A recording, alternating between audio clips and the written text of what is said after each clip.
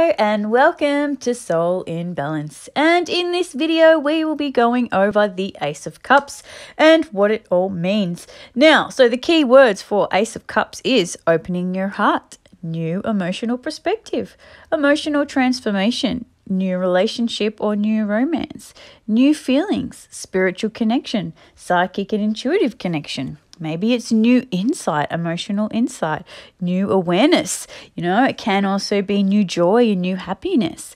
And it really does highlight self-love and emotional stability, emotional self-worth, forgiveness of others, and definitely, most importantly, forgiveness of self. Now, if we have a look at the image on the card, like with all aces, we have a hand coming out of the clouds. Now, we have a hand coming out of the clouds holding the cup or the chalice, and it has 5 streams of water coming out of that cup, and these represent our 5 senses.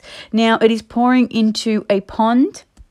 Now, the pond also has lotus flowers, so you can see the lotus leaves and the lotus flowers, and this also represents transformation, death and rebirth, and psychic connection. So realistically, again, like the cups represent the heart. So like in traditional playing cards, it's all just about the heart. It's connecting to our feelings, connecting to our emotions, and all those beautiful aspects.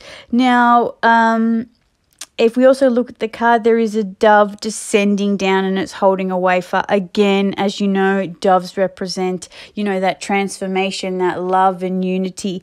And if for advice for this card, I would just say that, you've got a full cup. So if you get the Ace of Cups, it's also mean your cup is full. So be generous, give, love, share your feelings, and you have enough to share. Like if the cups were upside down reverse, or the cups are falling over, then that does indicate cups that aren't full, and you're not full emotionally, you aren't loving yourself, you've got nothing to give.